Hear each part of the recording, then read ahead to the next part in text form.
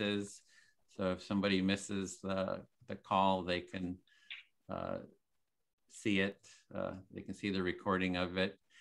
So welcome. This is our introduction to the Empathy Circle Facilitation Training. We do this call every Friday, and let me give you a little bit of a overview of what we have planned for today.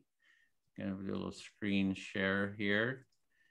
Okay, so we're going to be having this welcome. I'm going to starting off welcoming everyone. We'll have some participant introductions. We want to hear from each of you, a little bit about yourself. We'll talk about the training and how to sign up for the training. We'll go into questions and answers. If you have any questions, we'll explain how to do the empathy circle and then do a short empathy circle and then have a full group debrief.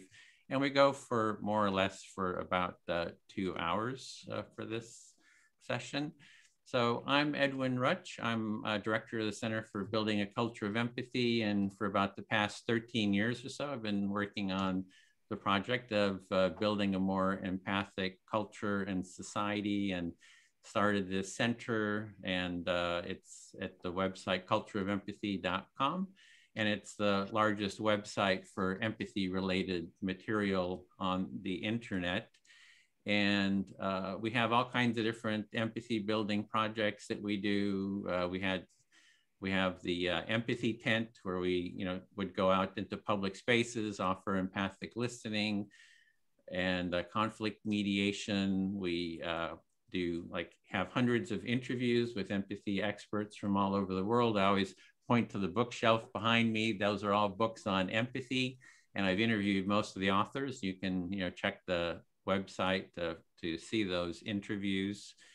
And so the Empathy Circle is what we're going to be talking about today, and how to take part in the training. And the Empathy Circle, I find, is the best first step gateway practice for empathy building skills and for listening skills.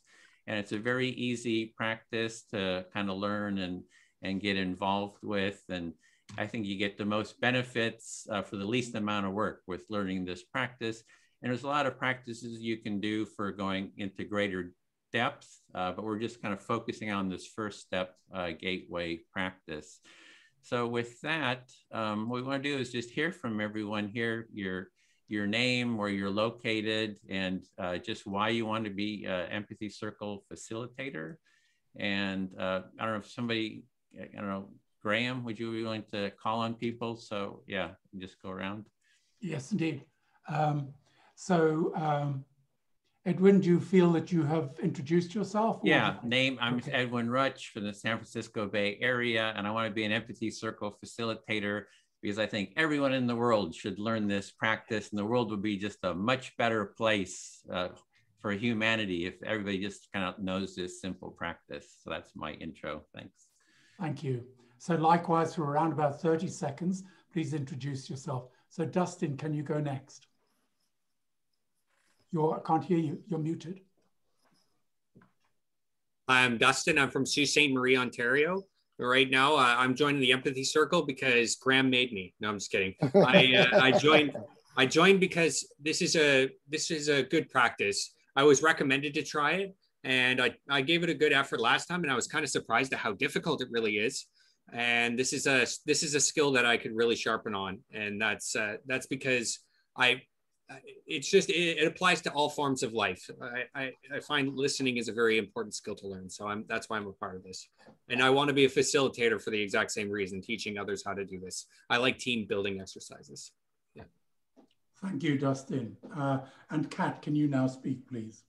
Yeah, sure. My name's Kat, and I'm from Scotland, and I've done the training once already. I'm repeating it at the moment. So I've started doing circles, and I enjoy doing them for the soft skills training, being able to work on communication skills, and also creating an environment for others to connect together and practice empathy together, and also about topics as well. There's so much to it. There's loads of benefits. So thanks very much. Thank you, Kat. And Kevin, over to you. Would you like to talk about yourself for a few seconds? Sure. Hey guys, from Melbourne. Probably the only Australian here. It's 3:05 in the morning. So hello. I'm jealous that you guys have sunshine, but that's okay. Yeah, I've kind of been doing empathy for a while. Like, take mindfulness pretty seriously. I got a mentor that got me into it, and obviously empathy kind of makes the world go around, and without empathy, you don't have much. So I don't know. I'd like to be a facilitator on those bases. I don't know how hard it is to do the facilitator training, but you know, empathy is really important. It connects you. You can understand other people's pain without having to feel it. And that's really important for helping people. So cheers. Thank you, Kevin. And Yancy, would you like to speak? Sure. So good. For me, it's good morning. I'm in Los Angeles, California. The reason why I'm taking this course is one, like I shared with some of you earlier, is I'm trying to develop my my role as a voice of the customer in a customer experience department. And also, I want to say about a month ago, I took the Strengths Finders test, and I've always thought that empathy was one of my biggest, one of my largest strengths, but it actually wasn't. It didn't even make it to the top 10. So I really did want to leverage and learn a little bit more because, like some of you already stated, empathy is something that's going to help us not only in our personal lives but also in our careers, everywhere, actually. Thank you, Yancy. Anna, would you like to introduce yourself, please? Yes, with pleasure. Hi, I'm sorry, I cannot switch on my camera on just yet because I'm still at work. I just have a short break at the moment. Hopefully soon I'll have my weekend. My name is Anna Poriba. I am from Germany and I'm a behavioral scientist. And empathy has a huge influence on my life, especially since when I was a child and for all my life, I'm also around horses. And I have this feeling that I learned a lot about empathy from them as well. And I was lucky enough to stumble upon Edwin's amazing website and his resources. And this is also why I'm here. It's a pleasure to meet you all. Thank you, Anna. Welcome to our little group. Alison, would you like to introduce yourself? Hi, my name is Allison. I'm from Nashville, Tennessee. I've been, I guess, in therapy for about 7 years, and empathy has kind of like helped me see my humanity and, you know, be okay with it.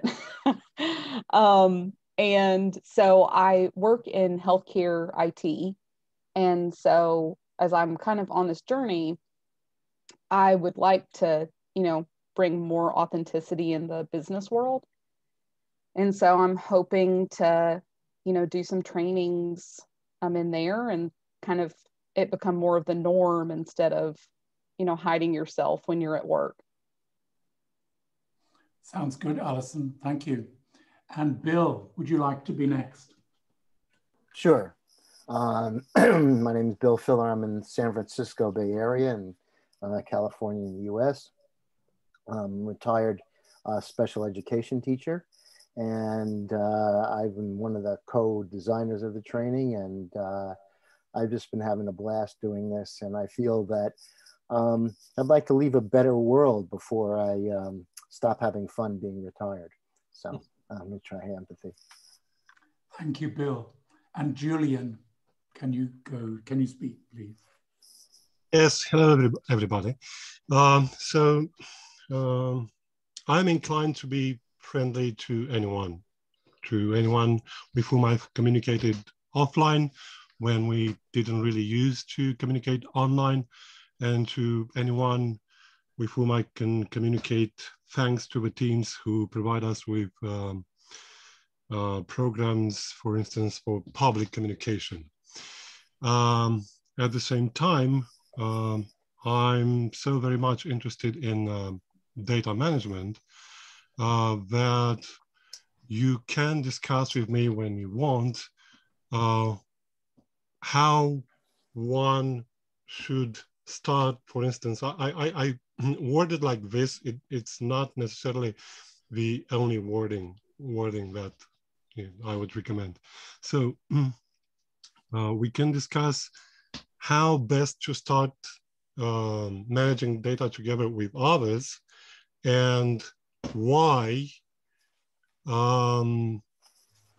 people can forego introductions. This is actually when somebody has to introduce oneself in a group call, this means that the software developer have not done their job. So that's all for now. Thank you, Julian. You've given us something to think about. Yeah.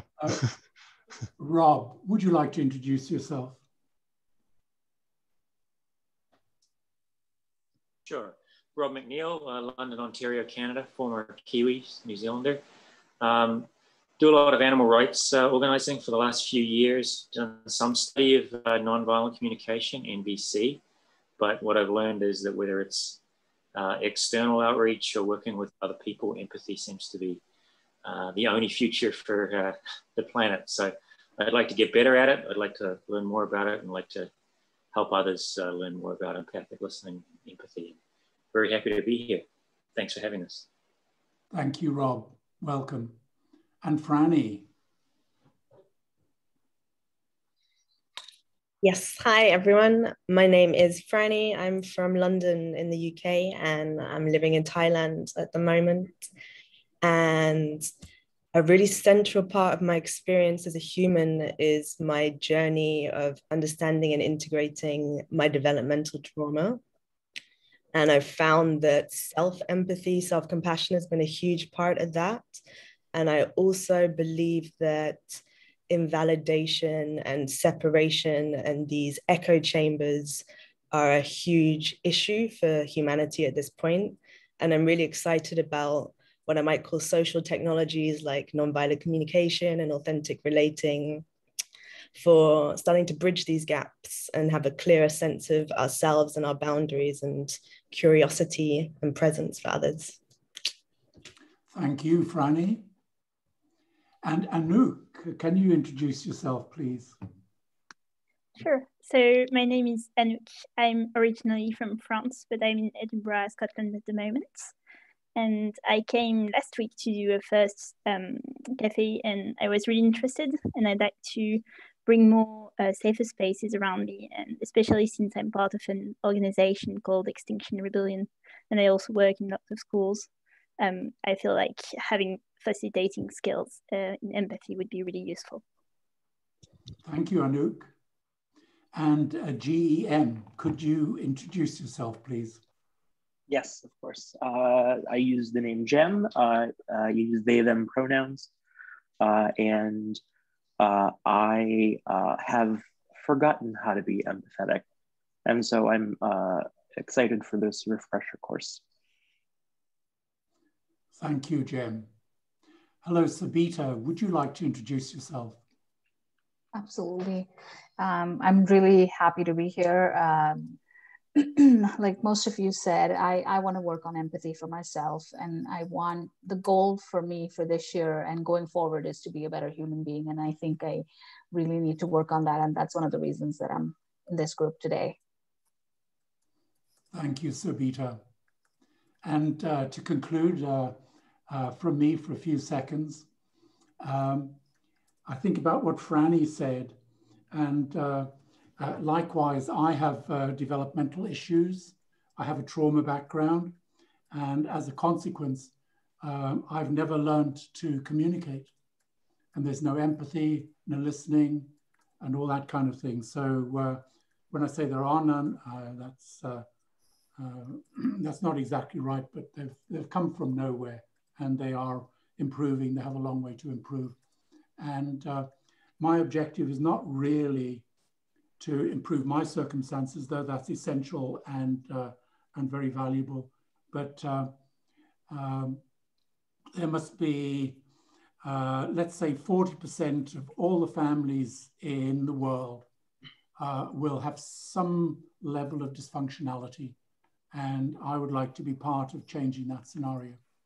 It's a big dream, but hey, that's what brings me here.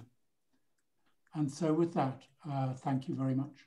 Okay, thanks, Ram. Did everyone get heard? Maybe I just, okay.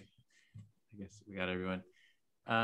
So what we want to do next was give a little introduction to our Empathy Circle, the training website. And I'm going to put the link into the chat here. I'm going to do a screen share of this, so you don't need to go there, but it's a good site to bookmark.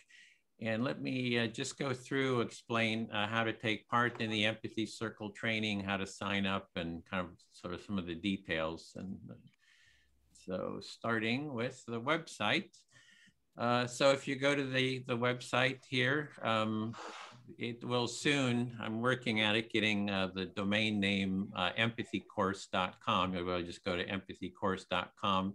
And if you forget, you can also go to empathycircle.com, and there's a link to this site from there too. If you kind of, it's like kind of a inelegant URL right now. So this is the site. All the material, for our training is here. It's the Empathy Circle Facilitator Training, Module 1, Introduction to the Empathy Circle. And this is just one of our previous cohorts. And we're just going to scroll down the page and just review some of the different steps here. That this is Module 1 training. It's 5 sessions, 2.5 hours a week. And was there question? Okay. This is an open source empathy training. So what we're really trying to do here is make this a training that anyone can use and that you can contribute to and help develop and help promote. And that we're really trying to make it something that's like publicly available so that anyone in the world can use it, because we're really trying to spread this practice as widely as possible. Sometimes people create courses and it's their proprietary, course, and nobody can use it, but we're really trying to create something almost like a Wikipedia, which anyone can use and anyone can contribute to and spread. There's no cost to take part. The trainers are doing it pretty much because they just believe in the mission of building a culture of empathy and want to spread the practice as widely as possible. You can donate. Dustin, you'd asked about that. There's a link here to a Facebook fundraiser page, and as well as PayPal. So if you do want to contribute, that would be great. That kind of helps the work. And you can click through here to this start page. I should have preloaded that. But this is a link to a Facebook event page, and there's more information about these introductory cafes there. So if you click through, it'll take you to this link, and you can see the upcoming cafes, the intro cafes that we're doing. So this is the today's the 9th, I guess. Yeah. And we're doing them every Friday, and sometimes we have other dates that we do it too. And I had mentioned our empathy tent, and this is something that we do. That's one of the trainers, Lou, and we have other trainers. And we're at UC Berkeley, at the University of California in Berkeley here in the San Francisco Bay Area. And we set up our empathy tent on the campus, in the main plaza. We offer listening to people that come by. Of course, this is before COVID. And then we do trainings, and we take this tent to conflict situations, like the political right comes to Berkeley and the left counter demonstrates, and there's these knockdown, drag out fights. We offer to listen to both sides and try to bring the sides together to listen to each other using actually the empathy circle. So the empathy circle is a great gateway practice for conflict mediation. You bring a conflict into an empathy circle. It's amazing how well it can do to help resolve the conflict. And there's all kinds of posts and other stuff here. Like this video will be posted here too. So you can share it with your friends if you're on Facebook. To take part in the training, we have a prerequisite that you do take part in 2 empathy circles, and taking part in this intro Empathy Cafe today counts as meeting one of the requirements. You can do it again or do it with some friends. I know Kat and many others are holding empathy circles, and you can take one with them, or you can just take the instructions and hold your own empathy circle with family, friends. We just want to be sure that you have had some experience with the empathy circle before doing the facilitator training. There's a link here for the time commitment. So the training is 5 sessions, 2.5 hours a week. And you also, we ask that you will be connecting you with others. We have about 20 people usually in the cohort, and we assign you each week to connect with another person in the cohort to do an empathy buddy call. You do half an hour of mutual empathic listening with each other, you know, just for mutual support. And so that adds another half hour a week. And then we ask that you try to hold an empathy circle, you know, during the week with family, friends, and that can add an hour or two as well, but it's not a requirement. And we're going to be adding some other, you know, small tasks like, you know, writing up a little report on different things. So we'll be adding that too. And then there's the training, and you just click through here on the site and it'll go into details, you know, about the different steps and the time commitment. And you can click through to this link for the training path. So what we mean by the training path, it's not like, hey, I just take this, you know, 5-week training and then, you know, I do the empathy circle. We really would like you to, you know, take the training a couple times and then become a trainee of it. You take that a couple times and then you actually become a trainer of the training. So we're training you to become trainers of the practice. And, you know, that's going to take you, you know, taking the training maybe 4, maybe 5 times, and then you actually become a trainer of it. You can hold your own trainings, and we're trying to support you in sort of spreading the practice. Like I said, if we want the whole world to do empathy circles, you know, we got a big job ahead of us. There's, you know, 7.5 billion people. So we're going to need a lot of trainers to sort of spread the practice.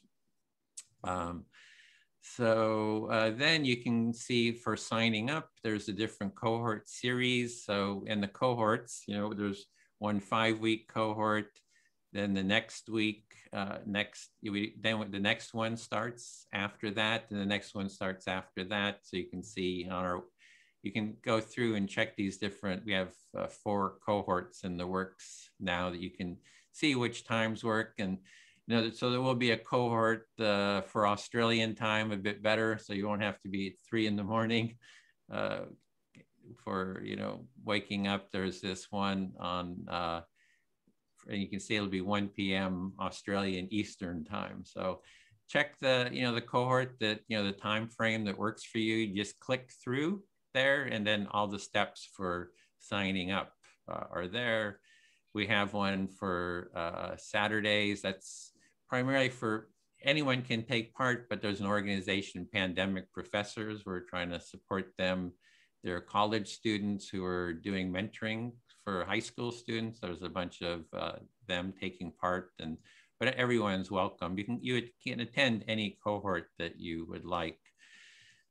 We have one, somebody mentioned, Anouk, I think, mentioned Extinction Rebellion. We also have one cohort on Mondays that's sort of optimized for Extinction Rebellion. So we're setting that one up now. That's the environmental group. So we're trying to spread the empathy circle practice within Extinction Rebellion. We have some intro cafes every Monday. You can come. So it'll be the 12th is the next one. And we'll be starting the cohort like as soon as we have 21 participants. I think we need another 10 right now before we start the training.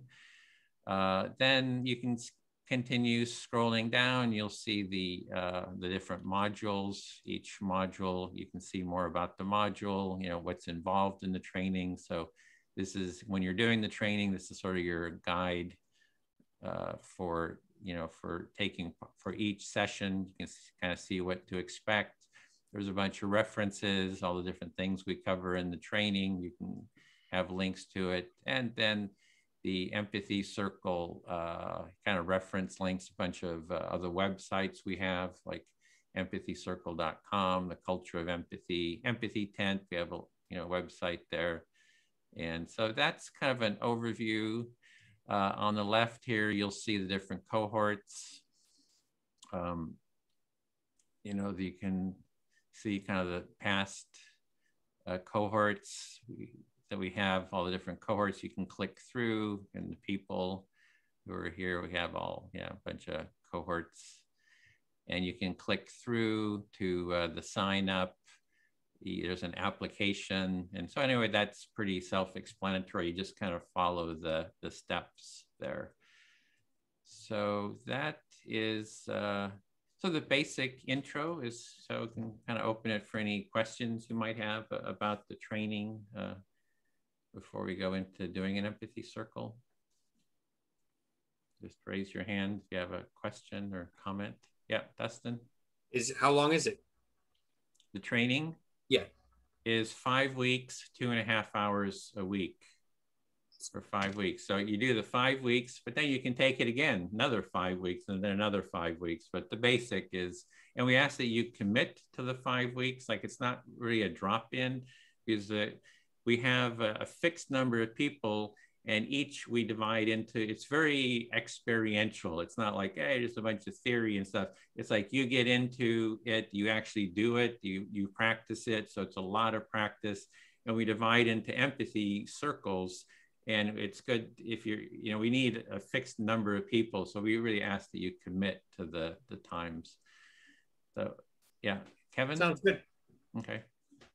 You mentioned Extinction Rebellion. Do you have many people from them as part of the training? I've got a little bit of affiliation with them here in Melbourne. So if you need help, okay. Yeah, happy to help. Oh yeah, great. Yeah, in terms of Extinction Rebellion, we've done actually quite a bit with Extinction Rebellion. We've had empathy circles with some of the founders, Roger Hallam, Rupert Reed, Shakina Rather, etc. They've taken part in empathy circles, as well as we did 2 series. Extinction Rebellion has 10 principles. Their core principles. We did 2 series of empathy cafes where we would take one principle and then do a whole empathy cafe on that principle. So that's like 20, almost 30 empathy cafes we held. And then we've done a lot with Extinction Rebellion. So it's actually the empathy circles is spreading all throughout Extinction Rebellion, and definitely any connections you have would be great to, send them our way, because we're really trying to support Extinction Rebellion chapters to use this practice. And it's really supportive, for everyone being heard and seen and having a tool for conflict resolution. So there's always conflict in all these organizations, and the empathy circle is a really great practice for addressing conflict. Yeah. Awesome. Yeah, Graham? Can I just add to something that you talked about? Yeah, please. Any of the trainers or trainees, please add any comments too. Thank you. I was in a facilitator training session just this last Wednesday, 2 days ago. And our little breakout group had 4 people. And we had one senior facilitator who was there just trying to create complications for us as trainee facilitators. And the situation was amazingly real life, because not only did we have role playing from certain people, we had other people who were in dire need of actually sharing what they needed to share. And so the simulations that we go through with our empathy facilitation training is really very real. And I'm thinking about you and I, Kat. So definitely learned a lot from that one. So thank you. You want to add anything, Bill or Kat, about the training? No, I hope to see you all there.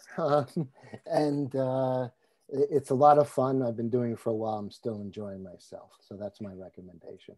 I think you will too. I suppose I'll comment that when I first started, I was really, really nervous, but the second time round, I can feel my confidence is already there more than I believed the first time. So if anyone's feeling nervous or anything like that, then just relax and trust it, because it does get easier, even if you're like, oh my God. So I just thought I would comment on that. And you're also holding a series of empathy cafes, right? You want to say something about that? Because we want to support you in holding your own empathy cafes with family, friends, whoever. Yeah. Yeah, absolutely. The way I've decided to go with it is to basically look down personal development. So having the empathy circles to bring people together to be empathic, but also to have the topics being selected about personal development. So that's the way I've found it's quite interesting, choice of topics, but also bringing in the empathy to the discussions as well. I'm doing that weekly every Thursday. Yeah, and there's our calendar, our event calendar, where you can see all these empathy cafes listed. So that's on our Facebook event calendar. So the next thing is there's 2 videos of how to take part in empathy circles. There's a 9-minute one. It goes a little bit into the the benefits of the empathy circle, and then goes into the how-to. And then there's a 25-minute video that goes really into more depth about how to take part in an empathy circle. So I'm just going to do a temperature check here. If everybody knows how to do an empathy circle, we can skip the next 6-minute, how to. Otherwise, is there anyone that would like to see the how to before we jump in? Okay, we got 1 there, 2, 3, 4. Okay, we're going to do the how to. So you can check these videos online. It'll give you a lot more sort of introduction about how to take part. And I'll now just show the how to video here, which will be 6 minutes. This is sort of the minimal introduction. And let me share the sound, optimize for video. And here it goes. Raj, founding director of the Center for Building a Culture of Empathy.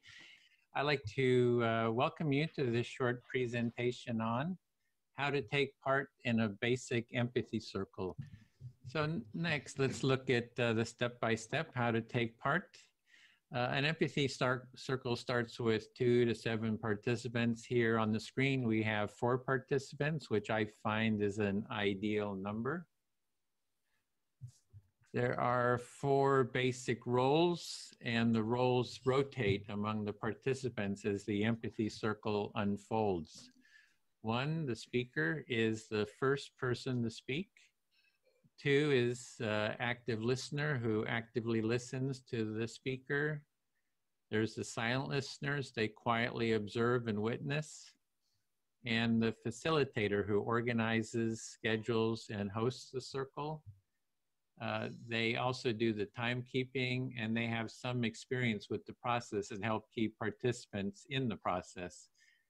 However, everyone has the responsibility to hold the process and the practice. So to begin with, the facilitator will start the empathy circle. They welcome the participants.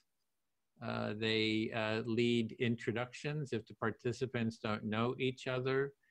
The facilitator invites participants to give short introductions, for example, their name, where they're from, and something personal about themselves. The facilitator then reviews the empathy circle process to remind everyone how it works. They announce the discussion topic, if there is one. Even if there is a topic, you can always talk about what is alive for you. That is what is on your mind in the moment.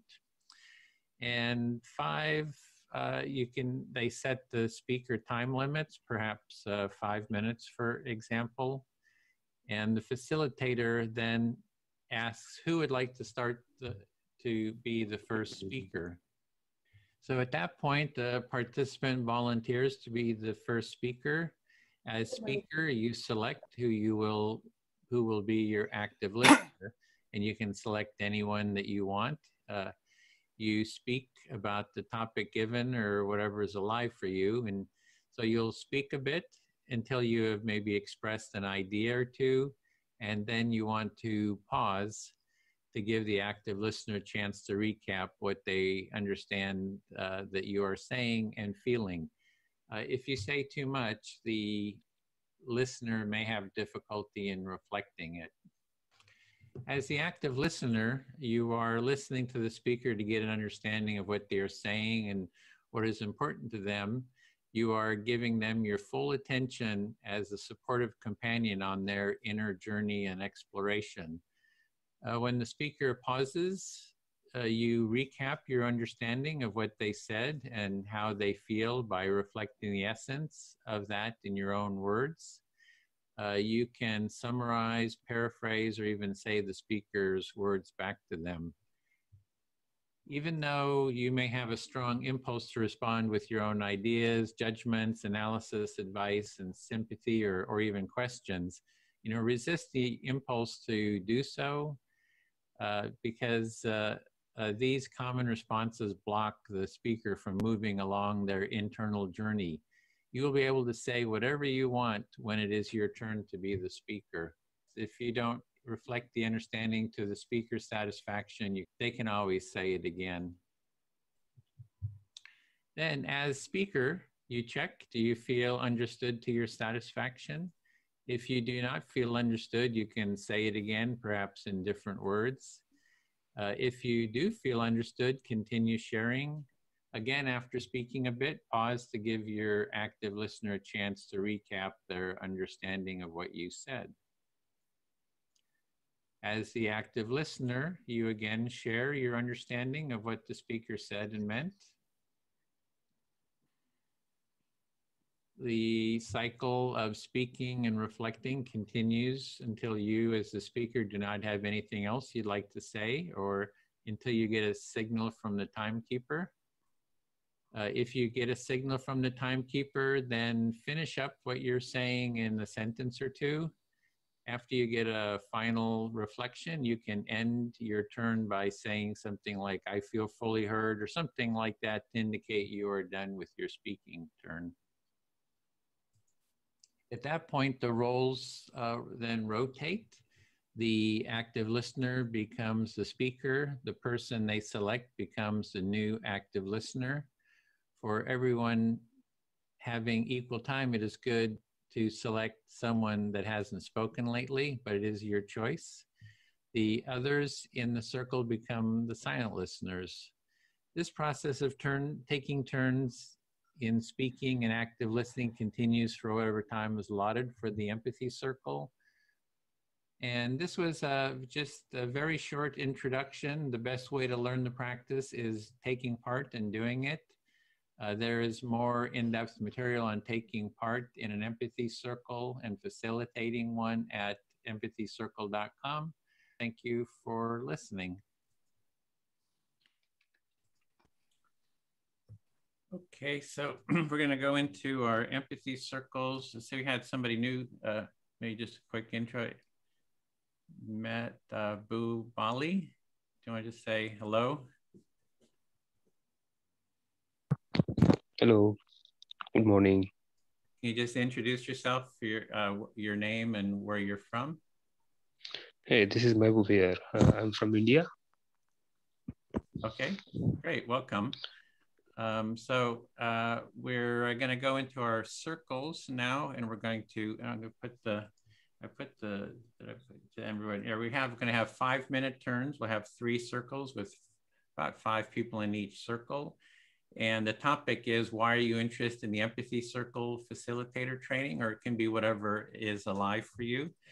And we're going to have the circle number 1 is going to be facilitated by Kat. And we're going to stay here in this room. Circle 2 will be Bill, and circle 3 by Graham. So if that all works for you all. And we have about an hour and about an hour and a half. So a quarter, we'll go, for an hour and 10 minutes or so. And then we'll come back into the full group to debrief, and I'll send out an announcement before. And so when we go into the circles, the facilitator will be the first person to listen. So you just can jump right into the practice. So when someone becomes the speaker, speak to the facilitator, and we'll just get started right off the bat here. And if you think 5 minutes is too much, you can maybe do 4 minutes, because we don't have as much time. So with that, here we go into our rooms. See you back here in a little bit over an hour.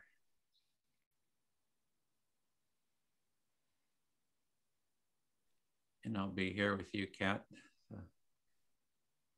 Some people sort of jump in and out, and we're sort of dropping out. So they'll be coming into this room here. It's like we're sitting in reception. Yeah, we're in the reception. We're having our circle in the reception room, exactly. So people might be coming through the door. So just a heads up. Waiting to see the dentist. Yeah. Exactly.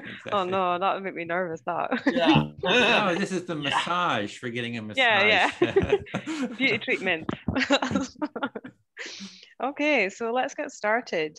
So we're just going to turn to the topic. Why are you interested in taking the Empathy Circle Facilitator Training, or whatever's alive for you right now? We'll go up to 5-minute turns, and then if we feel that's a long time, we can change it to 4. Just to let you know as well that I will be using prompts. So if we are approaching the 5 minutes, you'll see this prompt appear to tell you if you're the speaker to wrap up what you're saying, if you're the listener to finish the reflection. If you do forget to pause, I've also got a little sign for that as well, just to give you a wee reminder to say that you've said, hold it a minute to let the person reflect what you've said. Okay, so who'd like to be the first speaker? And I'll start with the listening. I'll give it a go. No bother. Let me set the timer. So we'll just start with up to 5 minutes. Doesn't have to be the whole 5 minutes, but that's the time you've got. Go ahead. Okay, I'll talk about what's alive for me. My name is Kevin, as you all know. I live with schizophrenia, believe it or not. And it was very hard. I wasn't very diagnosed very well. A nurse sat me down and gave me a pamphlet. I was like, oh, okay, so that's the diagnosis of schizophrenia. I thought, on reflection, I feel that that's a bit unfair. And unfortunately, what I went through in the system was I thought that I may not have empathy and be able to understand people. People may fear me, and that was a big issue at the time. Then I was put on a lot of medications, which I didn't want to take, and I've actually stopped taking the medication. And I'm of the opinion that things like social connection, which empathy is a big part of, can help, maybe not heal, but at least control or stabilize something like chronic schizophrenia. Schizophrenia is obviously hearing voices. I don't hear many voices, but sometimes I do, and I enjoy them. Pardon? Just pause you there for a moment, just so I can start to reflect. Otherwise, I'll start to lose some of what you're saying. So, you're just saying that your name's Kevin, and you're letting us know you've been diagnosed with schizophrenia, but it sounds like you've had that diagnosis fairly recently. So that the way that you were told that was by a nurse who sat you down, and it sounds like you were given medication that you've stopped taking because it's something that you believe that wasn't for you. So you're of the opinion that empathy and social connection is better to be able to heal and connect with other people. So, and you mentioned about what schizophrenia is, about hearing voices. Good pause. That was fun. Yeah, so that's a really good synopsis. It was a long time ago. It wasn't recently. So what happened with me? Well, you are correct. It was diagnosed in 2009 with the nurse, but it was sort of re-diagnosed actually quite recently as schizoaffective. And they said, look, this is what it is. And no one had ever done that for me. And I was inspired to go and look things up myself, to talk to people and see what was coming into my head as I talk to people. And that's kind of how I sometimes figure things out that way. Call that psychic or whatever you want to call that. So that, should I pause? Yes, please. So you're just clarifying that it was actually 2009 you were initially diagnosed, though recently you've kind of found out a bit more about it, being schizoaffective. And so that's inspired you to be able to start to talk to people, but also observe what you're hearing as you're talking to them. So you're just learning about that. That's exactly right, Kat. Not everybody does it the way I do it. And maybe that's part of my personality, schizophrenia and the like, just being a bit airy-fairy. So, but that's the way I like to process it. I think everybody has either an internal or an external world that they're processing, and your experience is real to you, and that's what empathy is. It's like, oh, Edwin, you're having an experience. I understand. Like, oh, Allison's there listening to stuff and look at you smiling. I get it, So that's what empathy is to me, the connection and the understanding. Whether it's, feeling other people's pain, as I said before, and understanding it, you don't have to feel it to understand it. And then you can be like, okay, that person's in pain. We should probably help him. Or you can, empathy can be like, oh, that person's really happy. That's good. I'll help them be happier or more contented or whatever they want, so. Okay, so if I just pause you there again, just so I can just reflect again. So you're just saying that you were just sort of looking at the understanding of empathy and what it meant to you, and sort of looking at people, what's going on in their experience, and and how you understand their experience. So although you don't have to feel the pain immediately, you're sort of looking at what's actually going on for them, and in the sense of two levels, whether it's something difficult or actually if they're happy as well. Yeah, exactly. Yeah, everybody's happy. I believe that. And then it's like, well, you're happy, baseline is happy. If it dips, okay, we'll help that. So that was my thing with schizophrenia. Like, I was happy. And they're like, oh, you got to take this, you got to take that. So I feel, what's the saying? I feel fully heard. Yes, so you're just talking about the baseline of people being happy. And then you're reflecting that you feel fully heard. Well, I was just saying that as a good way to end. Yeah, that's perfect. So you do feel fully heard? The king has left the building. Yeah. The king has left the building. Okay. Okay, thanks. So I'll be the next speaker, as I've just been the listener. And Alison, would you be my listener? Yes. Thank you. So I find what Kevin's saying really interesting there. It's quite insightful. So I just want to comment on that first of all, and I'll pause there for you, Alison. You're saying that you found what Kevin had to say very insightful.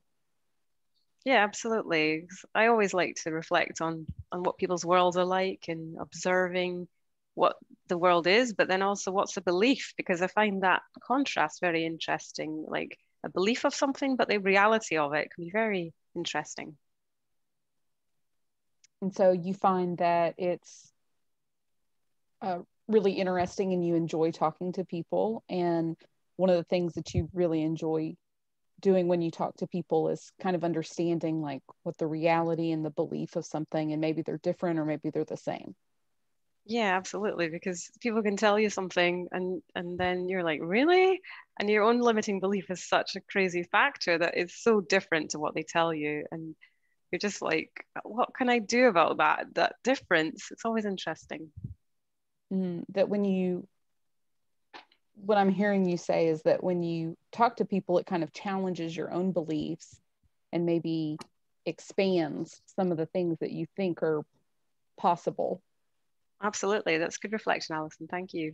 So part of the reason for taking the training is to just start to connect with people's experience, but also it's connecting with my own as well. So it's really interesting to see connecting with others, connecting with your own, and then sort of connecting in mutual place is really interesting part of it too.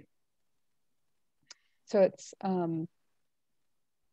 it's not just about hearing someone talk or kind of understanding where they're going from or coming from, but it's really about how it can impact your own life, and that's why you kind of feel that empathy training is really important, is because there's a two-way thing that involves with that. Yes, and I also said as well that you've got yourself and others, but there's also a mutual point or place that you connect on as well. Can I ask like clarification, or yeah, it is? I can clarify. Yeah. Yeah. What is? I think I got confused with like the mutual point. Can you clarify? That's okay. On that? I can clarify. So if you you can ask for clarification, but it's trying to avoid having extra comment. So yeah, I'm just saying, I'll clarify further. It's for you to reflect. So it's a common ground when you're with a group of people and they all start talking about the same thing, but they could all be from different backgrounds. Okay. So what I heard you say in the clarification is that there's different points that people can like say the same thing, but because they come from different backgrounds, it's like they interpret it differently, or you are going to interpret that differently. But it's also the other way that you could just, it's also the other way in that you're all speaking in the same place and relating. But then if you knew more about them, you'd be like, wow, they're really different to me, but actually we relate in the same place. That there's more commonality than differences. Yeah, that's it. Yeah, I can see how I'm sort of contradicting myself there. I'll let you reflect that. The aside that you just said, that you feel like you're having I'm contradicting myself, basically. you're contradicting yourself. Yeah, totally. I kind of feel like it's a two-way street, though. I feel like I'm not doing that great of a job. No, it's okay. It's okay. You're doing great. It's totally fine. So just to finish up, because my time is going to run out shortly, I would say that, yeah, I really like the training, just for being able to slow down and just connect with people, basically, in short. You really enjoy the training because you can connect with people and kind of slow down your life and talk to them. Absolutely, Alison. Thanks very much. I feel fully heard. If you'd like to select your listener, you could be the next speaker. So I'll be the next speaker, and Sabita, if you would be my listener. I feel so much pressure. It's so much harder. I did too. I would like to reflect back on what Kevin said. I think it was, I felt that it was really powerful that you shared that about yourself. And I thought that was really courageous of you to do that. So I'll pause. Thanks, Alison. So what I hear you say is you find what Kevin just shared, a part of his life was really courageous and brave of him. So you really like that conversation that he came up and shared it with a bunch of people that he's probably just met. Yeah. I myself, find that it's really hard to sometimes like share more of like my authentic self, and that it's taken me like a really long time to like not stifle all of my feelings down, but instead like actually live in them and know that it's okay that I can be inside of my emotions. What I hear you say is you find it difficult to kind of share everything that you're going through, and you also understand that it's okay for you to be taking that time to be so open and sharing how you feel and what you feel. Yep. And so Kevin, when you shared, I was kind of thinking back to a lot of the fear that I have in my own life. And when you were talking about how, like, when you were diagnosed and, having all these questions of, would people be afraid of you? Like, how does this impact your life? Kind of, it's like a change, right, that happens. And so I reflected, back on mine too, and that really helped me.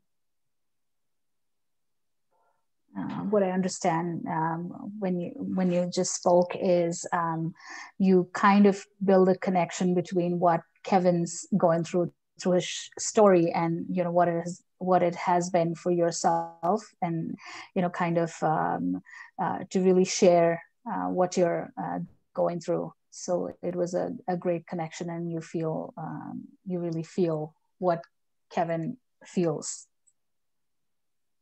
Yeah, I don't know if I don't know if people can feel the exact thing that other people feel, but I think that we can maybe relate to them, like through maybe what Kat was saying, through our own experiences. So I hear you say that, through by Kevin sharing his experience, you've been able to kind of relate with some of your experiences and find a commonality. Yes. And I feel heard by Sabita, by you, Sabita. Thank you, Alison. Wow. Okay, it's Sabita, so much. Because I'm going to talk about how hard this is. Wow. Okay. If you want to select your listener, so that'll be someone that's not heard yet. Do you want to pick the next listener, and then you can speak to them? And so Edwin, I think is the next one. So I really want to talk about this experience is been so hard. And I think just I'm grateful for just being here and listening to everybody. And what I'm experiencing right now is how there's this immense pressure to be able to just understand what's going on. Like when I was listening to Allison, I was thinking, oh my goodness, should I be listening or making notes, or should I be reflecting? Like, what's the right way to do it? So there's all of these thoughts going on in my head. Mm-hmm. So what I'm hearing is you're finding it a little bit difficult. It's like, oh, wow, this is difficult. And you're just sort of you're sharing your felt experience around this is like, oh, it feels like a lot of pressure, how to be doing it accurately. And you're sort of just sharing the anxiety that's coming up for you. Like, should I be taking notes? And so maybe a lot of questions too about how to do it. Yes. And I think a part of it probably also comes from the fact that generally I believe that I'm a good listener, but it's so much harder in practice when when I have to reflect back on what's happening right now. I think that the other part is having to jump in to experience this, as opposed to really knowing the steps and really understanding it before I can I can actually put myself into the shoe of being a good active listener. Yeah, so you feel in general that you're a good listener, but this adds another part. We have to reflect back. And then that's a bit more challenging. You maybe don't have a lot of experience with this. Maybe if there'd been kind of more preparation, you'd feel more comfortable. And so you're just kind of articulating your felt experience around this experience. Right. So I do want to add one point that I do have experience working with people, because I do a lot of, like, professionally I'm into OD and learning. So I do have to talk to stakeholders and understand what's going on. And I also work with individuals that I support, but this one seems a bit different for some odd reason.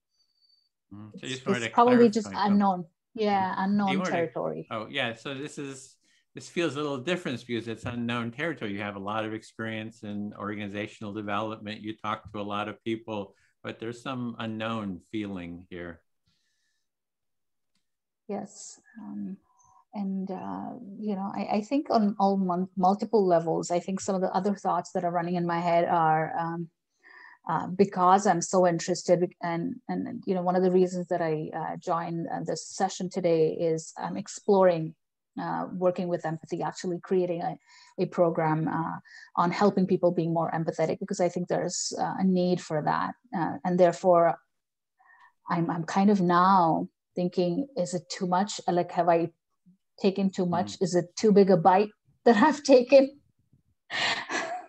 Yeah, so you actually have a project, sounds like, to do some empathy training at your work. And now with all what you're experiencing here is like maybe some anxiety, like, oh, if I taken on too big of a task here to bring into my business environment. Yeah, just to clarify, I am not working any right now, but this is a personal project that I want to work on, because I think there's a need for individuals, and specifically including me, to be more empathetic, to be a better listener, to be a better individual. And I think that's one of the reasons. And when I'm experiencing it, it seems I'm sure I'll eventually get there, but it seems more overwhelming than than what I initially thought. Yeah, so you're just wanting to clarify that you're not working in that environment right now, that this is really more about your own personal development, and you're seeing that, oh, maybe this is more complicated and overwhelming than you initially imagined. Yes, and I'm totally up for it. I think it's going to be a great challenge to work on. Yeah, you're up for the challenge. Thank you, Edwin. I feel heard. Okay, great. Thanks. Kevin? Yes, Edwin. A couple of things. What's coming up? Yeah, it was really a lot came up when you were talking about schizophrenia.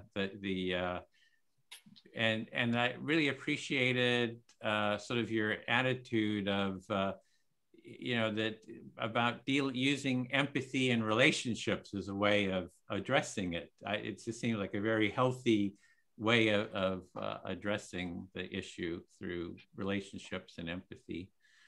Yeah, I mean, that's a really nice thing to say, Edwin. It's not the common approach. So if you just want to reflect back what you were hearing me say, it sounds like you're empathizing with my choice. Mm-hmm. I can kind of feel that.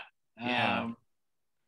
And I really appreciate what the empathy and relationship part that you talked about. So there's a real sense of appreciation for that. Yeah. When you say that, it's like, oh, you're appreciating the sharing, and I kind of appreciate what you're saying as well. Mm-hmm. So yeah, that's what I hear.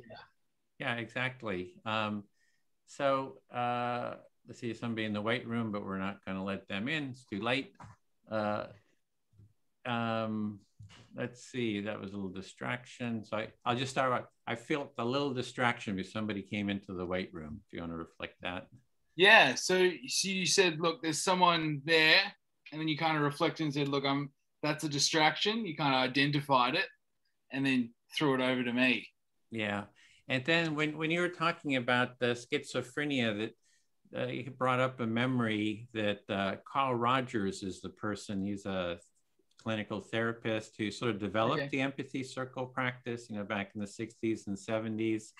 And he had actually talked about schizophrenia as well.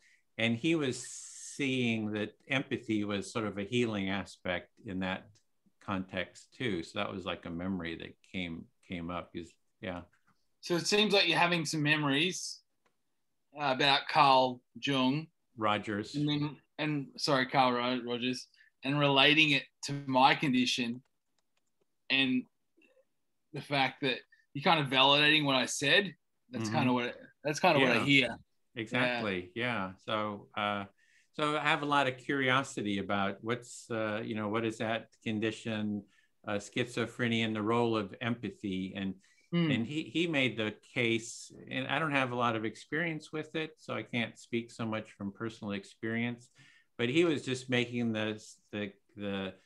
just talking about the benefits of that feeling of connection, that if you have like schizophrenia, you're not like disconnected, from other people, but that you have that warmth of connection through empathy, and that's very healing. Yeah, it seems like you're emphasizing connection, or at least Carl Rogers was, and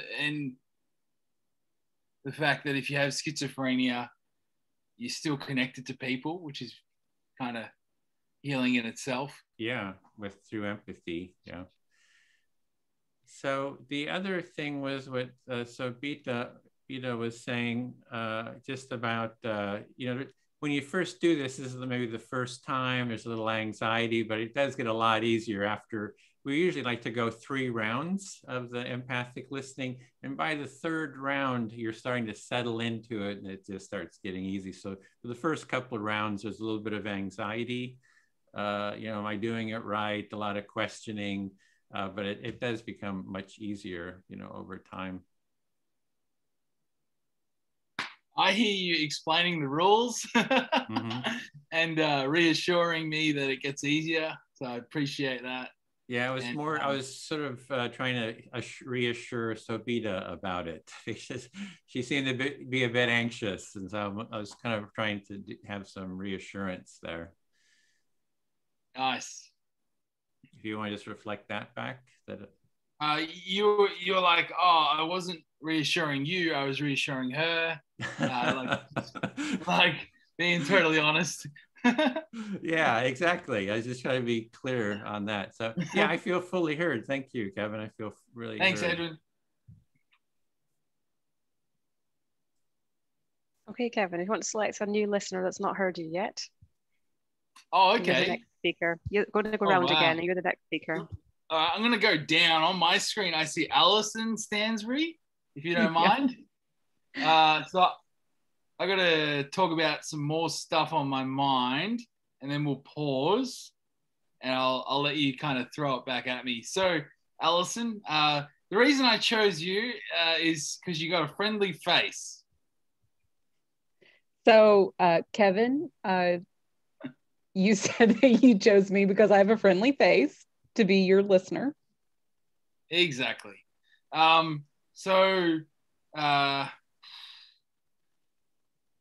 This is difficult. In terms of like with schizophrenia, sometimes I worry that I'm not doing things right.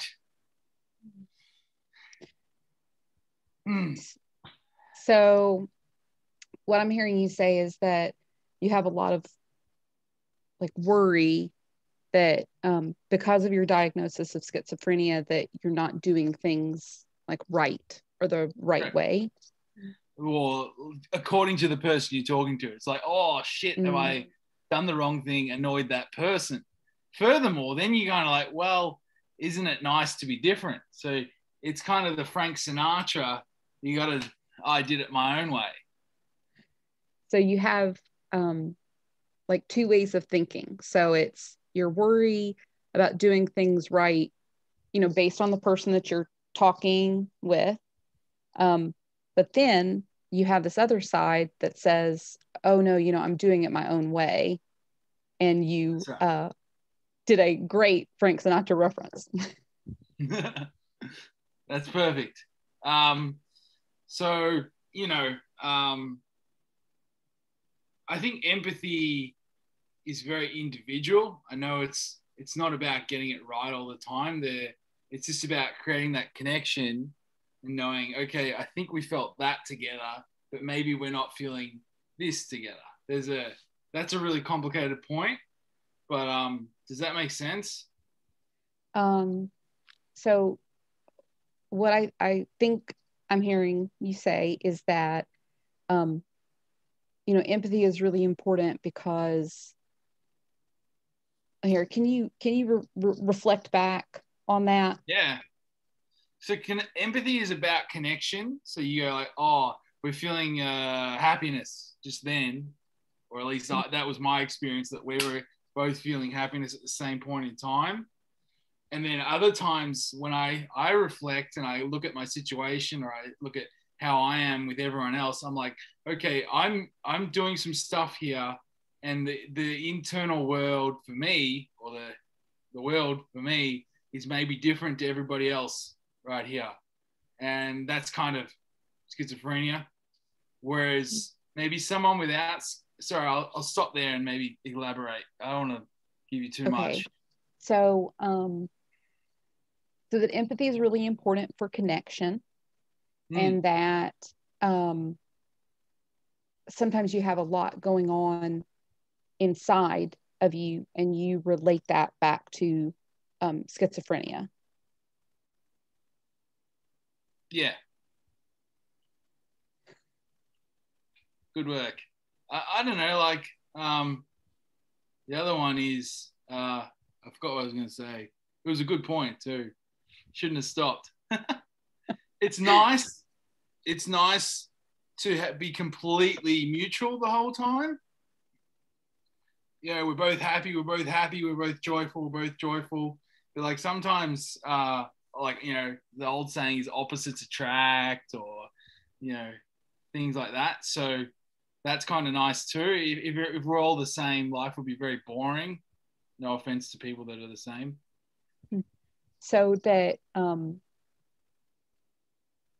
what I hear you saying is that, you know, actually you being different is a really good thing, because life would be boring if, you know, we were all the same, or we all had the same viewpoint, or different, you know, things that make us who we are. Exactly. My point with being different is it's okay to be yourself. And so that it's, you know, it's not just being different, but it's like, it's okay with who you are as your own person and as yourself. Frank Sinatra. Yeah. So What's that? Time. Thank you. Thank you, Alison. Well, listen. Well said. I can be a lot to handle. I would like my listener to be Kat. Yes, absolutely. I'll listen to you. Okay. So with what, actually this is bringing up a lot with like Sabita and Kevin, and maybe even a little bit of what Edwin said, reflecting back, is I deal a whole lot with like perfectionism. And so, you know, knowing what to do at all times is like a safety thing for me, and like to mitigate my fear and anxiety. So you're just relating to what Sabita, Kevin, and Edwin are saying, and you're looking at your perfectionism that you've got and how you like to really know everything that needs to be done at every moment so that you can mitigate your fear. Yeah. Like even like I was like fully engaged with Kevin, but I have like such anxiety, like even talking to other people sometimes, that it it like makes me really stressed out. And so it's like I want to be fully in the conversation, but sometimes I can't be because I feel that way. So you're just saying that you had a connection point towards Kevin, you were in the conversation, but then you've also got the stress kind of come behind that, where you're really trying to be present, but it's trying to kind of be present as well. Yeah. Sometimes it feels like an out of body experience sometimes, because it's like I need to like step away from myself, and I think it's like a protection measure almost, you know, and it I think it like comes from like a lot of fear. So you're just sort of looking at it and almost observing it by observing, not being in it. You're sort of observing being in it, but stepping out of it. But you're observing that. And how you see, maybe it's some kind of protection mechanism. Yeah. That's all that I have to say. I feel heard, Kat. Thank you. You just feel fully heard. That's all you have to say at the moment. Could I speak to Sabita? Absolutely. So everyone's saying so many different things, and then my head's collecting them all, like, oh, I want to say that and I want to say this, and then it gets full and then I can't think of anything. What I hear you say is you want to be present, you want to be listening to all the conversations that are going on, but at the same time, you're kind of missing out, and you're thinking you shouldn't be missing on something that's being talked about. So yeah, there's just so many things that I just end up being too excited. I hear you being excited about what you're listening to, so you want to kind of contribute and participate in everything that's going around. Yes, and that normally happens when you've been around a circle a couple of times. You've started to gather different things. So then I always remember, slow down and just breathe. What I hear you say, you've been around a few circles, and you know that excitement kind of creeps in because you're listening to everybody, and then you want to talk about it, but at the same time you're conscious of the fact that you should slow down and take a breath and maybe step back. Yes, and then once you slow down and breathe for a moment, you can actually start to tune in to what you really want to say.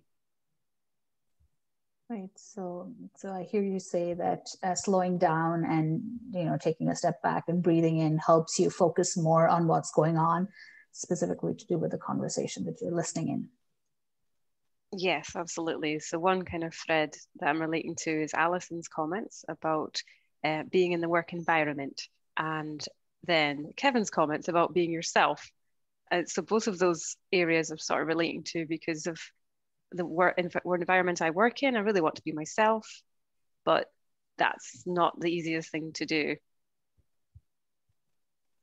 So I hear you pick up pieces both from Kevin and Alison's conversation about this paradox of being yourself at the same time not being able to really do that in a work environment.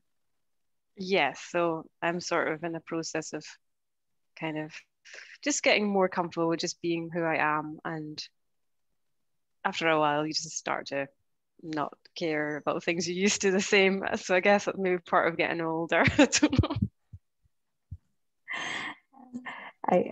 I guess you're trying to go through the process of being yourself, and I also think that you're conscious of the fact that you want to be just be yourself. You know, eventually that's what's coming to me.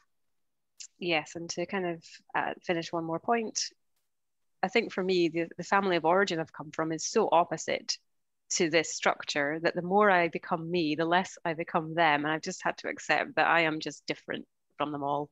So that's part of it as well. The more comfortable I get to be different from the family of origin, just the more it's like, oh, okay.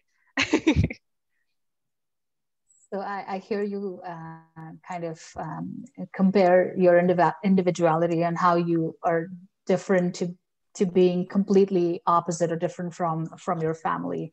And I hear you talk about saying that the more you want to be yourself, you see yourself being different from them. Absolutely, Savita. Thank you very much. It's a good reflection. I feel fully heard. Thank you. So I have Edwin again. Yeah, listening. Well, this is really interesting. Yes, it was much better this time. So what do I want to talk about? So it's getting easier. It was better this time of listening, maybe less anxiety.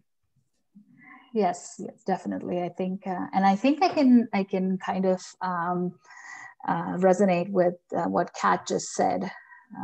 You want to listen to everything. You want to talk about everything that's going around, but at the same time, you want to make sure that you're really making a difference. So you want to absorb the sense of, essence of what's going on. So instead of just being there, you want to do, what's right. Mm-hmm. So you're sort of relating with what Kat is saying about, you want to kind of pick up on everybody else's comments, but then again, you also want to sort of speak from what's going on inside of you.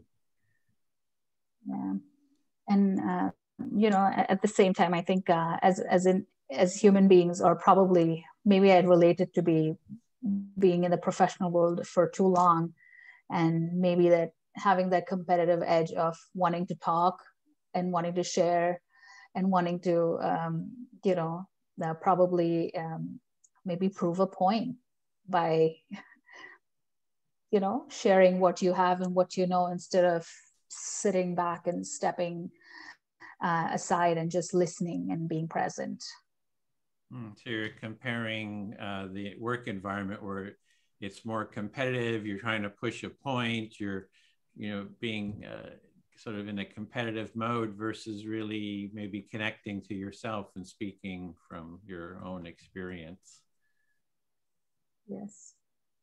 And I absolutely I feel so comfortable in this session to be able to connect with and talk to we don't know each other, to just be able to kind of just be there to listen and connect and talk is I feel is a great opportunity. So I'm hearing a real appreciation for being able to just listen and talk, that this is really appreciating this opportunity. Yes, and I'm so glad I came in today, because I've been meaning to join the sessions sooner, but something or the other came up, and I was like, no, I have to do this. And I'm really happy that I'm here today. Yeah, so a real sense of happiness that you're here. Before you were maybe procrastinating a bit, but I've got to do this, and now I'm happy that I did it. Yes, yeah, that's all I have. Thank you so much, Edwin. Okay, great. I'll speak to Allison then next. I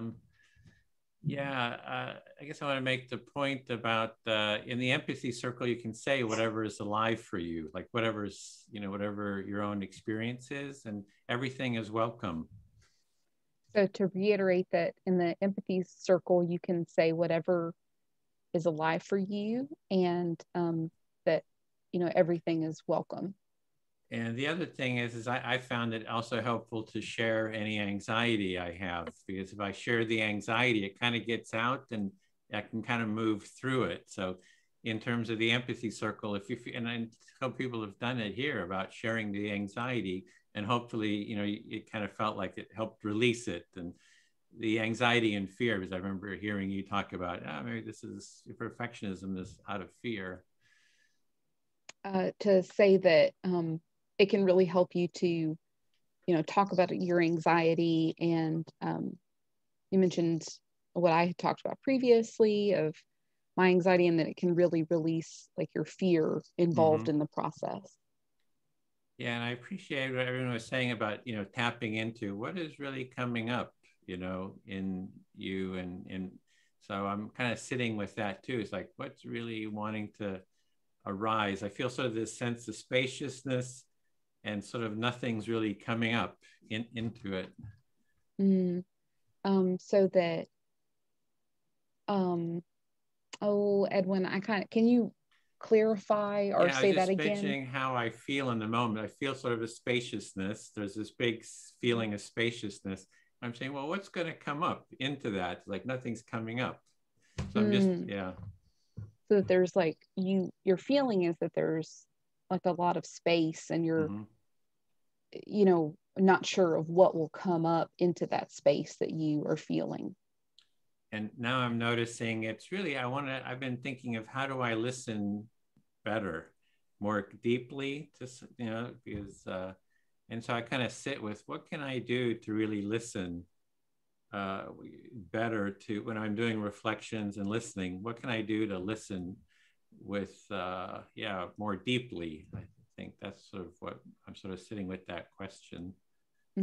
So you're really sitting with the question of, you know, how can you listen better and more deeply? Yeah, and sometimes I listen just sort of trying to get the ideas and reflect at one point, and the other is I try to sense what's coming up kind of in this part of my body when I listen and kind of speak from sort of my body. So yeah, I'm still learning. It's a lifelong learning to how to listen more deeply. Yeah. So there's two ways that you're sort of, you know, listening and, you know, kind of still learning how to listen. And the first way is the, you know, kind of listening up here and kind of like seeing how it relates and then reflecting back. And then the second way of listening is like more in your body and how it's making you feel when you listen to someone. Yeah. So, so I'm still trying to, I have some curiosity how other people listen, because I know when I have a lot of sort of management to do, like as a facilitator, part of my attention is on the management of everything that's happening. And it sort of takes me out of just purely listening. So, so there's all these different dynamics of, you know, how do we listen? You know, how do I listen more deeply?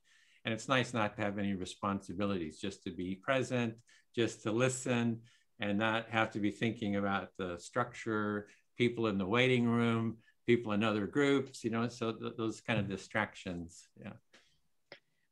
So I'm hearing you talking about some of the distractions that you have when you're more in like a management position in the circle, and that it's sometimes nice just to, you know, not have those distractions and instead be able to listen and, you know, really think about how you can do that better and what that entails. And then I also wonder about the attention and awareness, because I sense my awareness, and where is the awareness in my body? Is it kind of in my head area? I feel a little bit of awareness, but I also feel sort of a spacious awareness. So really kind of looking at the nature of awareness, and that's my time to thinking about that. And so your kind of final point was, you know, with listening is that, you know, you're thinking about like the awareness and where your awareness is, and, you know, and then Kat pulled the time card, and so you said that was your time. Exactly. I feel fully heard. Thank you, Allison. Kevin. Hello. Allison. So I find this really hard because I find this really hard because I want to like have a conversation with someone. Me too. I hear you. You feel this is really hard because you want to have a conversation rather than like repeating. And I feel the same. So yeah. Yes. I kind of realized though that like maybe me trying to have a conversation with someone is like kind of like taking their spotlight in a way. And like maybe like that's less empathetic than what I think it is. Yeah. So you feel when you take the conversation, and whether it's, hey, I'm saying this, yes, I'm listening, you're taking the spotlight away from other people, which I disagree with, but just try to reflect. Oh, sorry. It's okay. But I hear you, yeah. And reflecting on that, like I can see where you're coming from as well. Yeah. I also feel like maybe you and I were the wrong people to reflect on this conversation because we want to have a conversation. Yeah. Let's just break out now. So you feel that you and I maybe have a different, maybe, I'm just throwing this out there, communication style. Like when you said you and I, it kind of sounded like you and I are in like a different, or we agree on the fact that, yeah, conversation is, there's so many dynamics to it, but sometimes you need to slow down, whatever. That's what I struggle with. But yeah, I kind of hear where you're coming from. Yeah, just try and say what she's saying just to hold it as best you can. But you're doing really well. Go for it, Alison. Just say what she says. It is hard though, and it's good though to kind of like sit in the moment. So it's good to sit in the moment. I think that it's like a really hard thing to do, but it's also like really valuable. So it's good to sit in the moment. Can be hard, but it is valuable in the long run. Yes.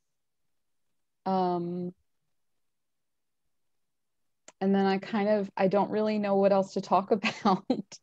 You don't really know what else to talk about. Say whatever. I mean, I've been heard, Kevin. Thank you. You've been heard. Thank you.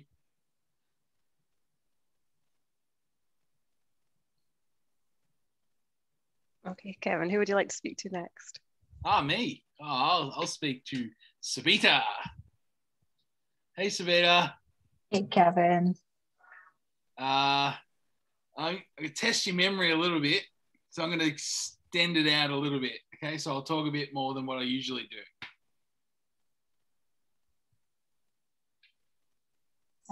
So I hear you're going to test my memory, so you're going to talk a bit more before I reflect on what you just said.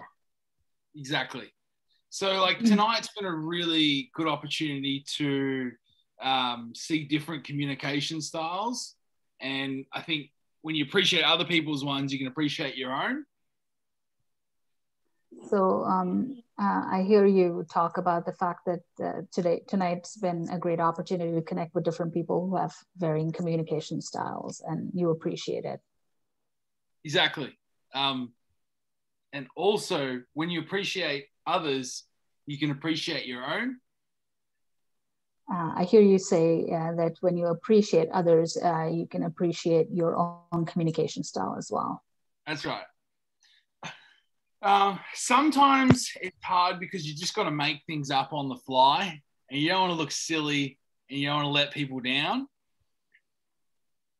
I hear you say that you're probably concerned or maybe worried about sounding silly, specifically when you have to make things up specific for this conversation. That's why it's good in some situations where you have prepared material that you can kind of come back to and emphasize the prepared material? I hear you, really put importance on how the prepared material is so helpful at times when you don't have something specific to talk about. Correct. Tonight I have no prepared material, as you can tell. So it's a bit of a different approach. So I apologize. I hear you talk about the fact that if it was a different situation and if you would have had prepared material, this conversation would be different. That is correct. Doing it on the fly is still fun. You don't know what you're going to say. You know you're going to say something. You know you're going to get a reaction. Usually it's a good reaction, so that's fine. I hear you enjoy the spontaneity part of it because, you probably get to hear different reactions and how people feel or reflect on what you have to say. Exactly. Further, I think empathy, we're kind of doing the same thing over, but it comes in many shapes and sizes. And if we were all the same, life would be very boring. So I hear you talk about what you, when you mention that empathy is different for different people and they probably, demonstrate it in a different way. And that's the beauty of it. You find that there is merit in everybody being different. Otherwise, everybody would just be the same if empathy was the same for everybody. Yes, exactly. I believe in biodiversity. So it's good to have one or many of everything because that creates more. And that's kind of what I want in life. So I hear you appreciate that when you have diversity, you have different people and, you have difference of thoughts and difference of opinions, and that kind of adds value to the conversation. Correct. So, we live in a democracy and that's the beauty of it. Everybody brings something different to the table. Everybody's intelligent in their own way. And that's the beauty of it. I hear you appreciate what everybody brings to the table and how they share their own individual, viewpoints. Yeah, I'm feeling really heard. I'll keep speaking because there's no time sign that I can see. When you feel heard, it's kind of like relaxing and you can kind of go, got it. And then it's like a push and pull. So I hear you appreciate that when you feel heard, it's easy for you to communicate. You feel relaxed, and you probably find it easier to put yourself out there. Yes, fully heard. Thanks, Sabita. Thanks, Kevin. So, Kat. Yes, I'll be your listener. What do I talk about? I'm going to talk about this project that I'm working on. So I'm a part of a group. I'm a part of it's like a mastermind group, but it's in a beta stage. So I'm a part of an early group that comes together and is working on their worthy goals. So you're just questioning what to talk about, and you've decided to talk about your project, which is to do with some mastermind where you're coming together in a very early stages and kind of group. And then yes. You're looking at worthy goals. Yes. So the concept of worthy goals is by the author Michael Bungay-Stanier, and he's actually the one who's running this group, and I'm fortunate to be a part of this session. It's open only right now for 25 people, and we have a small cohort of 5 people that come from different backgrounds, and we've kind of put together information on what's important to us, and we're kind of helping each other meet that or make that happen. So this is actually part of a concept from an author, Michael something. And you've got a group of 25 working together, so there's not a lot of spaces, you said, and you're all just putting together some ideas so far. And I'll talk specifically about my worthy goal. My worthy goal in this chapter that I'm in is about creating a, creating a product or a service which helps people be more empathetic. And, that's one of the reasons why I'm also attending the Empathy Circle. So you're just looking at your own worthy goal and how you're interested in creating a product or service. And that kind of brings you here to why you're interested in the empathy circles. Yes. And like I mentioned before, it's not necessarily just about the product or the service. It's about actually, having more meaningful conversations, bringing people together and, listening more, working on your curiosity. So those are some of the things that are important to me.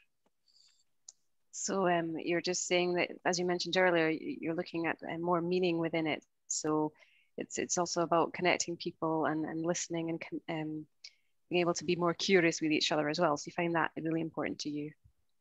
Yes. And I really appreciate the connections I've made. I really appreciate people just being so open and sharing a part of their lives to complete strangers. And I think that's been a humbling experience for me. So you're just expressing appreciation and humbleness for being able to meet people who are being open and sharing with you. Absolutely. I feel heard, Kat. Thank you. Thank you, Savita. Edwin, would you be my listener? Yep, listening. So yeah, I love the sound of Savita's project. I think that's a really good initiative. It'd be really interesting to see what comes out of that. That's Worth is such a, well, it's a difficult area to get to and deal with when I feel it's quite a deep area that's hard to conceive of. So you're really appreciating Savita's project, and you see that it's sort of a deep and maybe difficult area to get into. Yeah, but it depends on your definitions as well, because that's where everything always starts. What's the definition that I'm thinking of? Is it the same one that she's thinking of? So that's another question that I have. Yeah, so a question that's coming up is about definitions. Are we talking about the same thing? How are we defining these terms, and to see the challenge of definitions and meanings?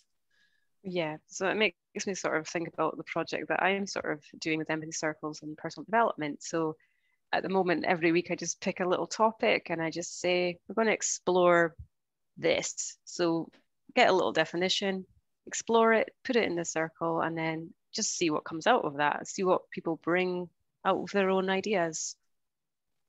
So it's reminding you of the project you're working on, is you set a topic and then you just kind of put it out there and you kind of just see what sort of comes up around that topic.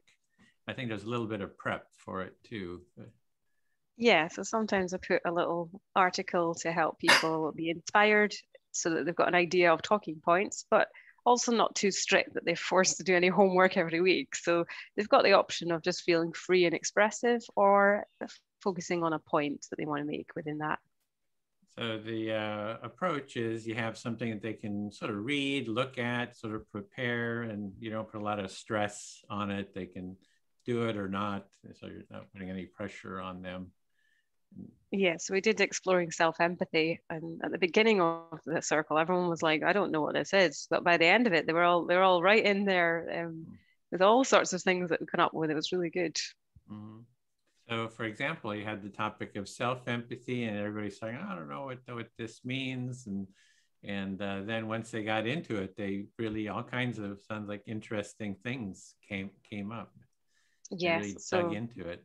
Yeah, absolutely. So initially I've been picking kind of light topics to kind of start people off and not go right in there. But at the same time, I'd love to pick on more tough topics, like perfectionism is a really good one that I'd love to do. But it's also, you don't want to make people too worried about what it is if it's something that's also about being worried. So I'd love to do those kind of topics in time. So you're looking at kind of more in-depth sort of topics, like take perfectionism and like dig into it, but you don't want to get sort of too deep into something, but you're kind of exploring different topics. Yeah, and normally, like we did motivation as well one week, so that actually, those kind of topics bring up other ones anyway. So as a result, you're not focusing too much on a problem. It's more about a solution or a positive kind of focus. So you're having something like topics that aren't so problem oriented, but are more coming up with solutions. I don't know if I quite got that. Yeah, absolutely. A positive focus rather than focusing on something that's problematic or difficult. So instead of focusing on a big problem, you focus on sort of a more positive sort of a topic. Yeah, and I also make sure I say to them, but we're talking about motivation, but you're free to talk about demotivation as well. So you've got the balance. So I do tell them that so they feel comfortable. So it's like you frame it in sort of a positive way, talk about motivation, but then you can talk about the negative side as well, if you want, but frame it within the positive. Yeah, try and drive people towards the positive, but with freedom to be able to speak about whatever they want to as well. Yeah, it sounds like you're really trying to make it a positive experience for people and not have it be too overwhelming, and give them some flexibility too. Yeah, absolutely. So basically, to finish, I think I don't know where it's going to go. It's just sort of something I pick every week, and over time, I just wonder what will it be like once I've done all those circles with all of those topics? Who will I be in a year? Like, I'll probably be a completely different person. I don't know. I'm curious to see how it will be once we've explored all the topics. Yeah, so you're just have a sense of curiosity. Like, if you explore all these topics, what's going to be the impact and effect on you? Is it going to change you as a person? And you're sort of sitting with that question, some real curiosity about that. Yeah, and hopefully all for the better. I won't until get there. I won't know then. Yeah, hopefully it's going to have a positive, it's going to be positive sort of experience, positive change. Absolutely. I feel fully heard, Edwin. Okay. Thank you. Great, thanks. Then I'll speak to Kevin. I just have 3 minutes, so we go back. So yeah, what topics for empathy circles is a big topic of its own. Like, how do we set good, engaging topics? So you've asked the question, what topics are good to set for an empathy circle? And you've sort of posed the question, how do we set good topics?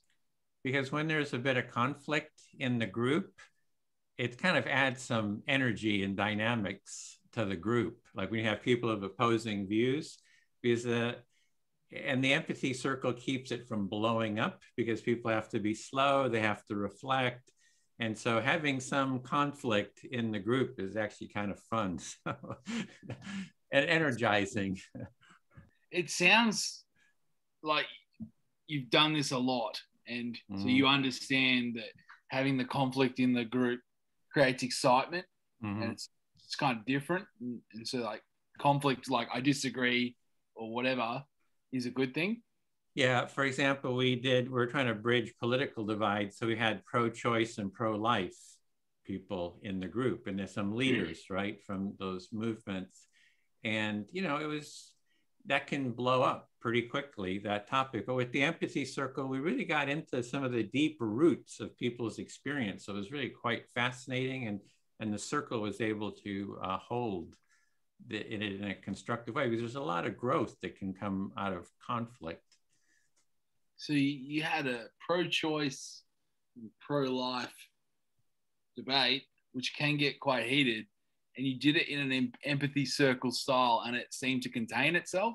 And it was also a lot of growth and learning too, by using the empathy circle. And there's a lot of growth and learning from using the empathy circle as well. Exactly. And I am thinking of a topic like empathizing with racism, empathizing with colonialism, empathizing with all the sort of these sort of topics, or empathizing with hate, so to kind of shift the direction from being against something to empathizing with it and transforming. So I think that would be a very engaging topic. I think it would stimulate, a lot of people get kind of riled up about it. So you're doing some thinking, throwing ideas out there, empathizing with racism empathizing with colonialism and empathizing with hate. Yeah. You think it's a different approach. Yeah, exactly. And I just closed the room, but it's sort of addressing these issues with empathy instead of fighting. You kind of transform it through empathy. So I think it could be very healing. Thanks, Edwin. Okay, well, thank you, everyone, for taking part. Thanks, Kat, for facilitating that. Thank you, everyone. Thanks. So everyone should be coming back in about 30 seconds. Sometimes they wait to the last minute to get their last reflection in. Can I ask a quick question while everybody's sure. coming back? So typically, do we have rules for the speaker to say you've got to speak only for a few minutes before somebody can reflect, or how does it work? You speak, it's good to pause, periodically pause. And if you're the listener, if it's like, oh, this is too much, you can step in and say, oh, could you please pause so I can reflect back. Great. So those are just some little tips. And after a while, you get sort of a sense of when to pause. You can see people in the group they kind of embody how to listen, how to create those pauses. So we're going to go around, and I don't know if Kat, if you want to call on people, we're going to take like 30 seconds Yes. just to share any learnings. Yeah, I just put it in the chat. Yes, absolutely. So how about Dustin? Would you like to get started first and let us know any learnings or insights you had from the circle you'd like to share? Yeah, absolutely. I'll get started. I found that this was this Empathy Circle was the first time that I tried to break away from just talking about why I'm joining an Empathy Circle, and I just kind of shared what was on me today, and that was my chemistry, and that I'm working away on some homework right now. It's difficult, and it was good to feel heard. I got to try that out and just share, and somebody else had to listen to me. And I mean, I have that in my regular life, but to have it in a open forum like this is kind of awesome too. So that that was a good experience. I needed to do that. And then it was kind of awesome too, because everybody else kind of shared like that afterwards. So everybody kind of was like, oh, I guess it's time to do that now. So that worked for me. And it was good to just hear where people were at, because that's what I wanted to get to this whole time was, really what are people interested in, and what is it that, or what are people struggling with? I like to hear what people are struggling with. And I actually do like to hear it, because we all struggle with some of us are different from one another, but we're not that different from one another at the same time. And it's good to hear each other's struggles. So that's what I wanted to hear. Great, Dustin. Thank you. So we'll hear next from Meha Bubali. If you want to tell us how you got on, up to 30 seconds or so. Yeah, hey, thank you. First thing, I just want to thank Bill and my teammates in that breakout room. I understood the power of at least pausing and clarifying, asking for at least clarifications. And most thing I understood is how difficult it is to understand and try to put it in our own words. So it's a lot of practice, which kind of eye-opener for me. I can say it needs a lot of work from my side to excel in this area. But the method what Bill was mentioning, it's really great. And I could see a lot of practitioners, especially Fanny and all, are very great. Whatever she was reflecting back, I could really could not reach to that level, but I could notice that the achievement or the level how this group people are doing.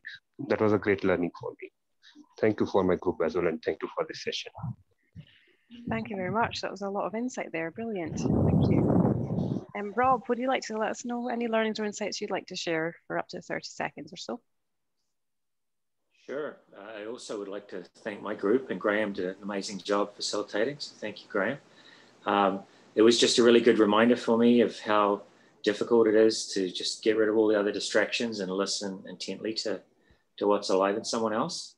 And also, as difficult as it was, how powerful that is to give someone that gift of really listening to what's going on in them. So I really enjoyed it, and I look forward to to learning more about how to facilitate and share that experience with the rest of the world. Thank you. Brilliant. Thank you, Rob. And Alison, would you like to share next how you felt, any learnings or insights you've got? I think I was more surprised than anything. I really enjoyed being in my group, and it went a whole lot quicker than what I thought that it was, because it was so interesting hearing from everyone.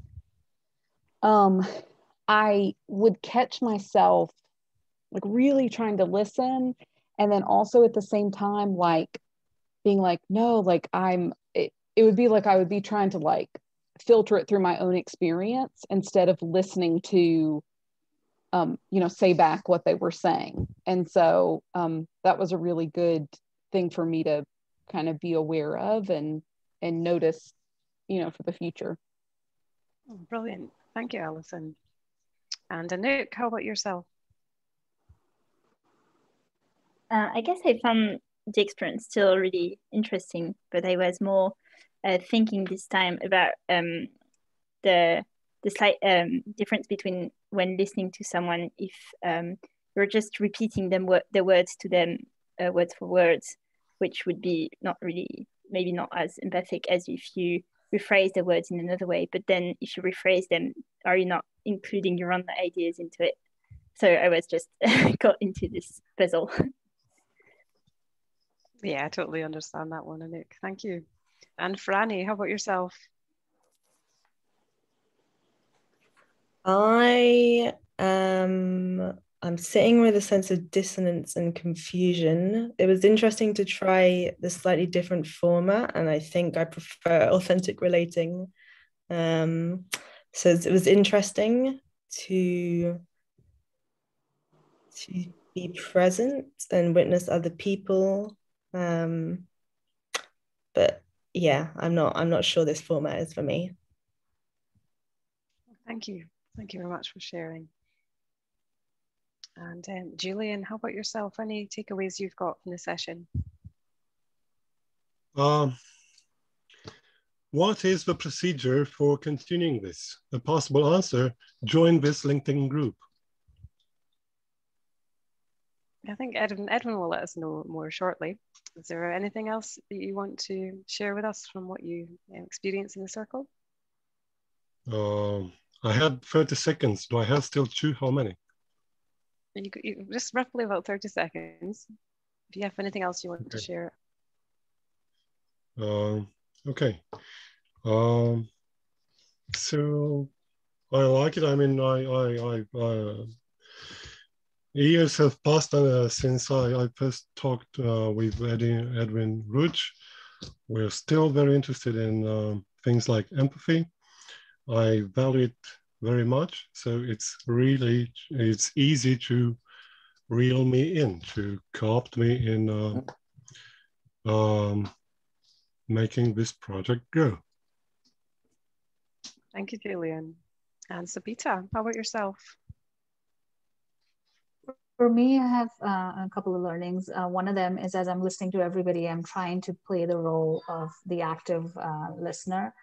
And at the same time, the other learning for me has been that, when there's a conversation happening, I'm sorry, I just got distracted by a phone call. A mission here. And the other learning for me was I went through the whole cycle of being anxious to I feel much better. Perfect. Thank you, Sabita. And Kevin, how about yourself? Hello, team. Yeah, good experience. What a journey. So we had 5 of us, so it was kind of a bit smaller than what this is. And bit of a journey. So I revealed that I have schizophrenia and I like it, and I'm trying to understand it. And we're kind of like, what's going on there? Like my listening is different to other people's listening. And so like when I'm like listening to Edwin, I'm trying to repeat back what they say, but in my own words. And they're like, no, just say what we said. I was like, I can do that too, but I prefer to add. But so that was kind of what I learned. It's kind of nice to repeat what people say. That's really cool because obviously you want to hear what they said. But then you want to add a little bit to it. So you'd be like, oh, Kev just explained his experience. that was really cool. So it's like push-pull. We talked about differences, biodiversity, and the different hearing things and stuff. So yeah, it was a good experience. Lots of laughs. So yeah, that was fun. I'd do it again. Thank you. Yeah, super, Kevin. Thank you very much. And Graham, how about yourself? Oh, I really, really enjoyed the session. And I think about what Franny says, where this format is a little structured. But then again, it gives me an ideal opportunity to learn how to listen. And today, what's sort of ticking up in my little list of awarenesses is how to speak so that I can be heard, but also how I can speak in such a way and respond to my listener, which is also empathic. And so there's the structure gives me these opportunities for learning. And I also really enjoy what Kevin says, because in my own little way, I have a schizoid background, and it's just great to be out there. I'm not yet that liberated, but I just want to be out there with my feedback. So it's been exciting and I've enjoyed it. Yeah. Thanks, Graham. Thanks, Graham. And Bill, would you like to go next? Sure. So it's just really interesting to see people, kind of experience it and also, feel somewhat dissonant or removed from the practice. I just want to say to people, it's not a judgment on you whether you're empathic or not, if this practice is not for you or not for you at that time. I just want to say that we'll be here ready to listen if if at some point you want to, come in and be heard. That's all. Thank you, Bill. Okay, I'll go next and then we'll hand back to Edwin. So I just want to say a couple of things. Firstly, thanks to my group. That was really interesting. We had a load of topics, with lots of smiles, and it was really good fun. And also for me, I've been doing this for almost 4 months now. So I've kind of come from a position of being up in my head, like thinking all the time and barely, like a bit of cognitive dissonance in terms of disassociation, not being present, but it's really helping me ground to really be more present with people. And that has affected my family relationships. I'm able to start fixing a relationship with my sister now that I never thought I could do that. And personally, professionally, I'm also able to hear people at work now and listen to what they want me to do. So there's all sorts of things that come over time. And it's been 4 months already, and I'm like really happy to be here. I'll pass it back to you, Edwin. Okay, great. Did Yancy go, or did I just miss that? Oh, it's Yancy there as well, sorry. Mm-hmm. And Rob. Yancy. I think we've got Rob. Yancy, are you there? I'm here. I'm here. Sorry, I missed you there. It's okay. It's okay. I was like, okay, that's fine. No worries. So what I learned is, sometimes people want to be heard and they want for you to repeat exactly what they're saying, just because sometimes you have to let it off your chest, you can say. I have a tendency to add a little bit more. So I during the session, I kind of like, okay, I realized I have to refrain from that. Sometimes people just want to get heard and not for you to give feedback. So I kind of had to step away. So I think that's something I'm going to also do within my personal life. Yeah. I hear you there as well. Great, thanks. And everybody else went, is that right? Or somebody, Rob went? Yeah, I think. Okay, all right. Yeah. Okay, yeah, so in terms of the empathy circle, we're doing active listening, mutual active listening. And so it's a very foundational skill that if you do any sort of counseling, therapy, you'll find that empathic listening, active listening is like the core of the whole counseling, community. And also for conflict mediation, if you're doing any sort of conflict mediation, you'll see that this foundational skill of empathic listening is like the core to conflict mediation, of getting the parties to really hear each other, because a lot of the conflict is just people don't really hear each other, so this is kind of like really practicing that skill. It's not everything, but it's like a really foundational first step practice. And we just see it over and over again. Like Kat was saying, I do it with my family. We have Republicans and Democrats in the family, you know, using the empathy circle for different parties to hear each other around personal issues, etc. So next steps, we're right there at the time. There's a form, a feedback form. If you can click on that link, if you're able to click on that link, that should bring up a web page of our feedback for this introduction. And if you scroll down, you'll see you can type in your email, just type in your email, and there's some questions about, you know, feedback about this introduction, if you're interested in continuing. So it just gets us to know a little bit about you, and we can send you updates and informations about next steps. And there's links there to the course website, to the upcoming Empathy Cafe. So it's a good next step. As somebody was asking, what do we do next? It's like, next step is take part in a couple more empathy circles, as well as, you know, sign up to take part in the training. And there's a link to the training there. And again, you can see the cohorts.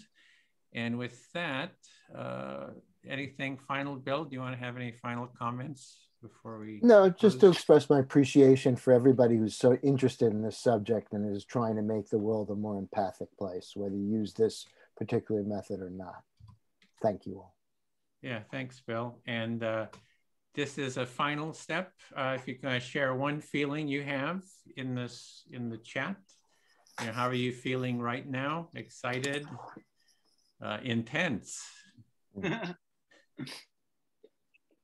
more feelings? Grateful?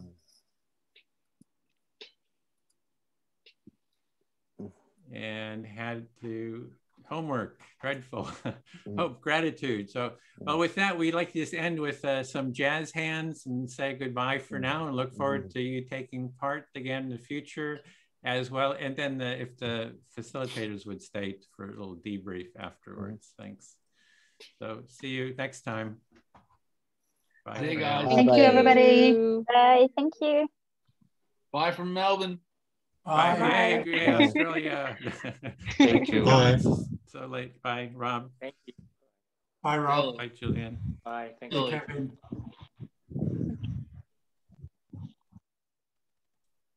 Bye, Julian. Bye-bye. Bye. Bye. Bye, Julian. Good being in the circle with you. Okay, me.